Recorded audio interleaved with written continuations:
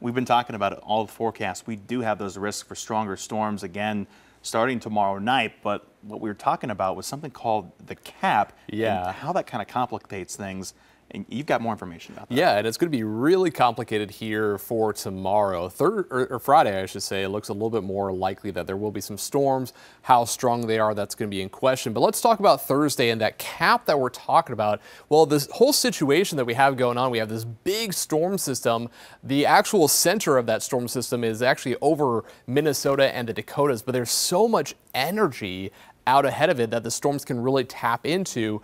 But what we're watching is, with that potential for those strong to severe thunderstorms, is will the storms break through that cap? And what we're talking about with the cap is there's an area of warm air higher up into the atmosphere. So as we get development, as we get storms and clouds forming as we go into the afternoon, they encounter that warm air further up and they can't rise any higher. The warm air basically prevents it. It acts like a lid, a cap on the atmosphere, preventing the clouds and preventing any storms from developing. But if we can get some colder air, something to mix into the warm air and actually erode or get rid of the cap, then we're talking about that potential for those thunderstorms to actually build up, break through the cap, and become strong to severe, producing that risk for hail, damaging winds, even a couple of tornadoes. So that's what the question that remains is, will the storms on Thursday evening into Thursday night, actually develop and break through that cap?